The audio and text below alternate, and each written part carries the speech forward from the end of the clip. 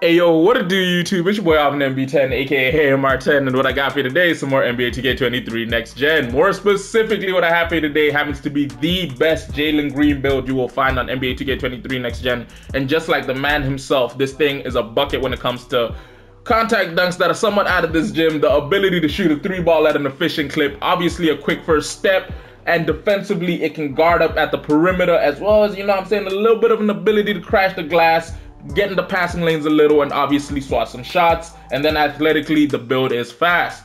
Now, I do gotta say before we get into the breakdown for this build, shout out to Samuel. He is helping me out with these videos, and shout out to all of you for all the support you've been showing to the channel. It is highly appreciated. We are currently on the road to 1,600 subscribers, which is why, as I always gotta say, if you like today's video and you want to see more content like this, do me a favor, go ahead and hit that like button. Don't forget to drop a comment, tell me what you think about the build, whether you like it or hate it. Also drop a comment, tell me what build you want to see next. Don't forget to share the video because it helps with the YouTube algorithm. And if you're new to the channel and you ain't done so yet, don't forget to hit that subscribe button as well as turn post notifications on.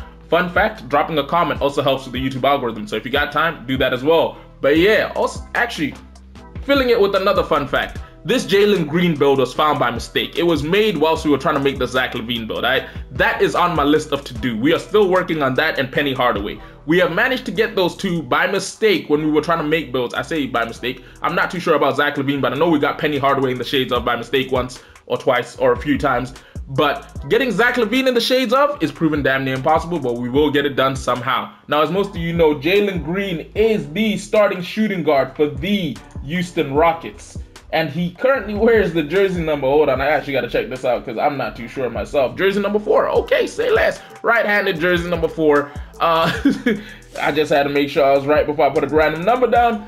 Height-wise, he does come in at 6'4" and weighs 186 pounds, which makes him on the smaller frame side, and then has a wingspan of about 6'8", and body shape-wise, I'd go with something between slight and defined. Most likely, actually, I know what I'd go with compact, because he does look kind of defined, but at the same time, he is hella skinny. Now, first things first with any Jalen Green build, first thing you got to do is you got to get that gold posterizer, because the boy can bounce out the gym.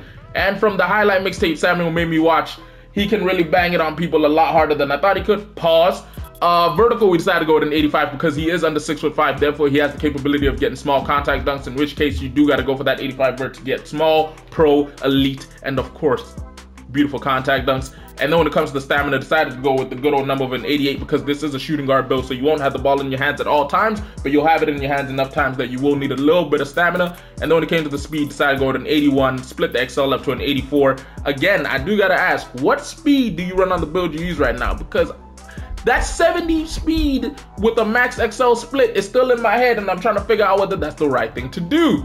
Now, to round up the finishing, we decided to go with an 86 when it came to the driving layup, as well as an 85 when it came to the close shot. This was because we were trying to get 22 total badge points on this year build, and of course, we were aiming to get Hall of Fame Giant Slayer, Aerial Wizard Pro Touch, to pair alongside with Gold, Fast Twitch, Posterizer, Limitless TakeOff, Slithery Finisher, Acrobat, and Fearless Finisher. Now, if it were me, as I always say, I would most likely core Limitless TakeOff, get Posterizer, get Fast Twitch, get Aerial Wizard, and then probably slap on Giant Slayer as well, which would give you a total so far of 20 total badge points used up. And then with the last 2, you can easily slap them onto something in the lower tiers, most likely like Masher.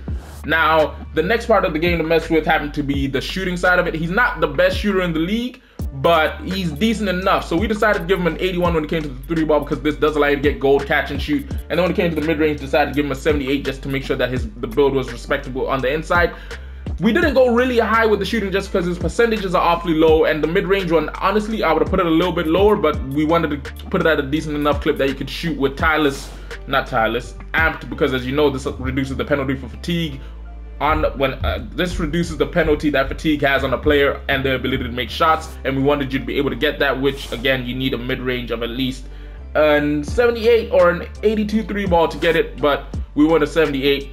Key thing about the mid-range being so low is the boy shoots only about 8% of his shots, mid-range jump shots. So we decided to keep that kind of low. Free throw decided to go with a 75 because again, you might want to take this build into the rec or the pro-am, in which case you wanted to be able to knock down free throws. As you can see, you do finish with 20 total shooting badge points, which gives you a decent split when it comes to shooting. And then playmaking wise, we decided to go with an 89 when it came to the speed with ball. Another person who has a really fast you know what I'm saying, quick first step. When it came to the speed with ball, decided to go to 76, and then when it came to the pass accuracy, decided to go to 79, allowing us the grand capability of getting 21 total playmaking badge points. Good thing being, we can get gold floor general, hyperdrive, unpluckable, killer combos, and clamp breaker. Me personally speaking, I might slap +3 on, not +3, you don't need +3 on this build. I would core killer combo, slap on clamp breaker, hyperdrive, unpluckable, quick first step, and then the other ones are up to you and how you're gonna split them. Now, to round that build up, we decided to go on the defensive side of the ball, where we gave him some respectable numbers. First off with a 79, not a 90, 79 perimeter defense, 78 on the steal because it allows us to get that silver interceptor. When it came to the block, decided to give him a 59 because it allows you to get silver chase down artist, and with an 85 vertical, you will be able to get up and contest quite a few of these shots. And then when it came to the rebounding, decided to give him a 66 when it came to the defensive rebound, and then when it came to the offensive, decided to go with a 48. But obviously I messed something up because, as you can see, this is a little bit too high. The strength's meant to be at a 36, and then obviously the offensive rebounds meant to be up at a 48. As you can see, this does allow you to finish with 17 total defensive badge points. Me personally speaking, I would do something along the lines of coring interceptor, putting on clamps, and then I split the rest between the lower tiers, most likely getting ankle braces and maybe off-ball pest, just because, again, you are the 2 guard.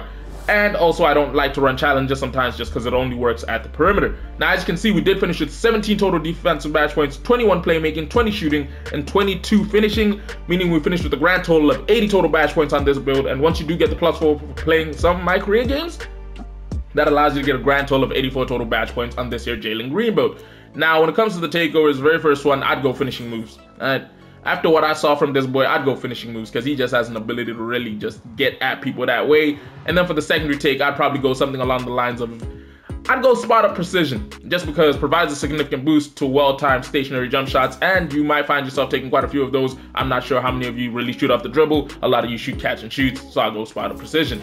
Now, as you can see, the players that we managed to get in the shades of for this build happen to be Bradley Beal, Manu Ginobili, and of course Jalen Green. Now, the build name's a little bit, you know what I'm saying, because it says we're an inside-out shot creator, which is kind of true, but I was hoping for something like athletic finishing shooter or some because this build is something special. But hey, let me know what you think about the build down below in the comments, because I am really interested to know your opinions. If you like today's video and you want to see more content like it, don't forget to do me a favor and hit that like button. And also, if you're new to the channel and you ain't done so yet, don't forget to hit that subscribe button as well as turning post notifications on. And drop a comment telling me what build you want to see next. I am still working on Zach LaVine and Penny Hardaway with Samuel. It's just we're having a hard time with these. But yeah, it's been your boy Alvin MB10, aka AMR10. I'll catch you in a bit. Deuces.